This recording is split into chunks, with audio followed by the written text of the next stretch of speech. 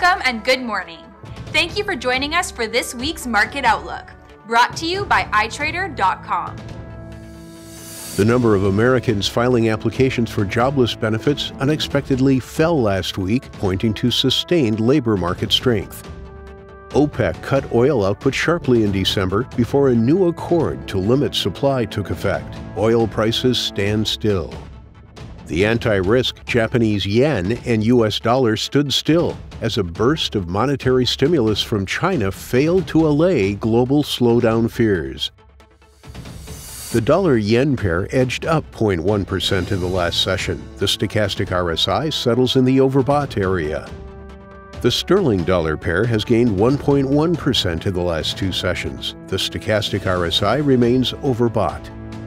The price of crude oil has lost 0.5% in the last session. The ATR cools down into the low volatility area.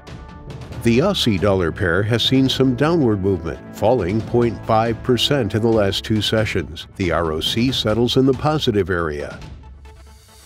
The German Producer Price Index will be released on Monday at 700 GMT, the U.S. existing home sales Tuesday at 1500 GMT, the Japanese BOJ interest rate decision Wednesday at 200 GMT.